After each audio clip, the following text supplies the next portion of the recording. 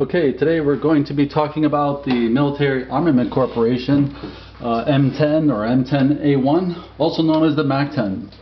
Even though the company never called it the MAC-10 until obviously now it actually says Ingram MAC-10 right on this commemorative model. So I guess they caved to the common nomenclature. The MAC-10 is an amazing little pistol, and maybe a machine pistol in its full auto configuration. This happens to be a semi-auto. And this is the commemorative model put up by the American Historical Society in the early 80s. They sold for around $2,400 and more for the deluxe model, which had a presentation case and other accessories. This one came with the 130 round magazine, which extends to about here. I don't have a magazine for this right now. It comes with a fixed stock. Otherwise it would be an SBR or a short barreled rifle, because any pistol that has a stock on it becomes a short barrel rifle, and you have to pay the tax stamp and it has to be registered as such. This one is a regular pistol with a permanently fixed stock for show. It has 24 karat gold plated parts, including the barrel. Inside and out, this is gold plated. This is a heavy 24 karat gold. This is the U.S. Army Special Forces Commemorative, and the gold plated parts are the trigger, the pins, the bolt handle, the inscriptions, which says "Free the Oppressed" and "Free the Oppressed" in Latin. Also, the fixed stock, which is pinned, is gold plated, as is the Allen screw that holds in the grip. The grips on this deluxe model, commemorative model, are walnut, select walnut. And unlike regular MAC-10s, this one is highly polished and deeply blued. And you can see the nice job they've done. Not everybody likes these kind of semi-garish type of pistols, but it really is a nice gun, if you like that thing.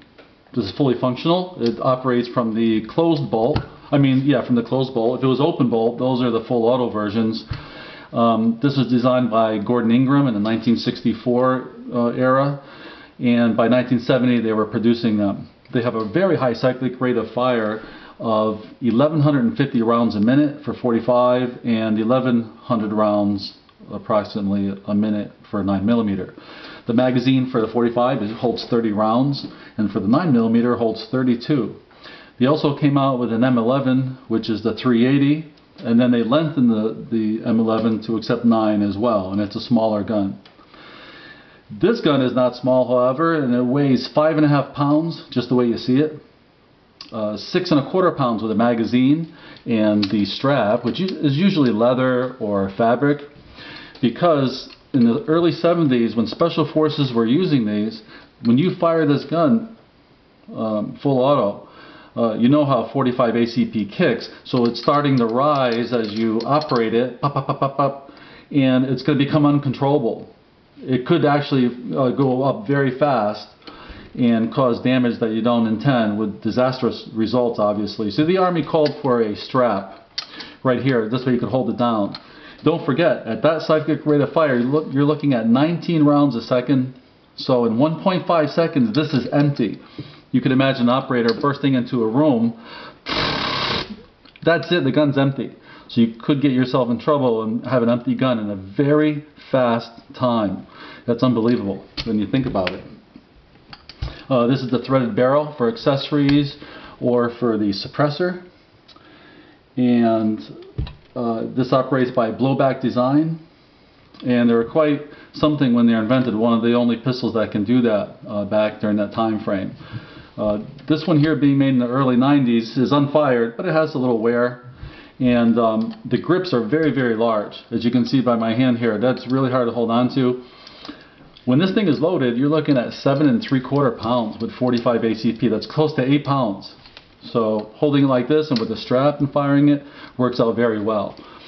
The front sight is a protected post, and the rear, you look through that aperture right there, it actually goes through the bolt, the sight picture.